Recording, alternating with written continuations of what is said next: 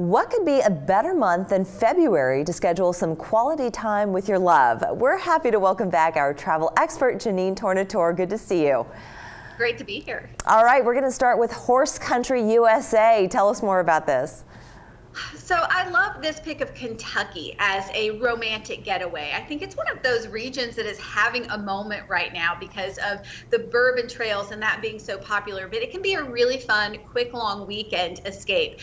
So my choice here is really a combination of Louisville and Lexington, Kentucky. They're both just an hour-and-a-half drive apart, and this whole region around here is what's fantastic. Louisville being the bigger city, easier to fly into, a lot more hotel options there, but all around here, like you said, beautiful horse country where you can take tours of these horse farms. You have the Kentucky Bourbon Trail, which is a fun way to spend a day. There is the Keeneland Race Course, so you can go watch some horse racing, historic homes, fun shopping. So a lot of fun things to do, and just driving around this area of the country is absolutely stunning. So my hotel pick for you here is actually in Louisville. It's called Hotel Distill. It's in a historic building in Louisville's Whiskey Row. And I love this hotel because it has fun amenities that really play into this region. In your room, you can get an in-room bourbon cart that is curated by one of their bourbon ambassadors on staff. They also have Repeal, which is their wood-fired steakhouse, which is fantastic. And they also have Valentine's Day packages, which is something I always look for this time of year when you want one of those romantic escapes. I love that. Not to say that a little bit of bourbon to warm the insides and grease the wheels doesn't hurt. Let's move on to some warmer weather. Amelia Island, Florida.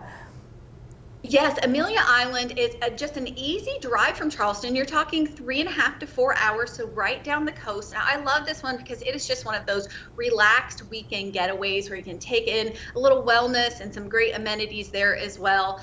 They have beautiful landscapes, lots of fun tours that you can take of the island, great spas, fine dining. And my pick here to stay is a luxury pick, the Ritz-Carlton Amelia Island. But when you're not having to buy those plane tickets, you can kind of trade up for a little more luxury in your hotel when you're just doing that quick drive down. And what I love about the Ritz-Carlton is some of its amenities as well. They have a AAA 5-diamond restaurant called Salt.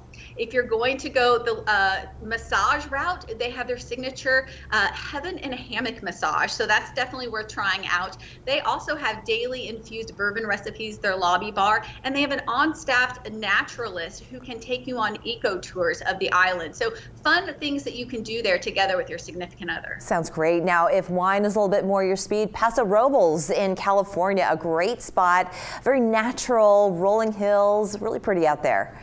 Yes, now this might be if you have a little bit more time than just the weekend. It's about halfway between Los Angeles and the Bay Area, so it's about 3 hours outside of Los Angeles. But if you're going to be going to LA, this makes for a really nice side trip. And I love this wine region because you really get all of the beauty of the coast. It's right off of the coast, and you have just beautiful rolling hill wine country. There's a lot of interesting things to do here. You can take horse trail rides. There's hot springs. Of course, there's things like outdoor concerts. They also have a really popular attraction called the Field of Light at Sensorio. It's an 18-acre art installation that you walk around at night where they have all of these lights lit up. It's really, really beautiful and fantastic. But I love Paso Robles because it's really affordable. It's completely unpretentious. It's not crowded. It feels like one of those places that's still a little up and coming but has fantastic things to do.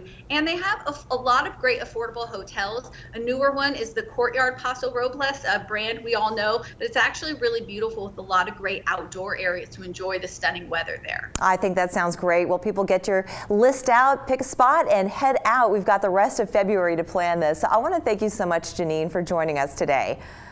Always my pleasure. We're back in 2 minutes.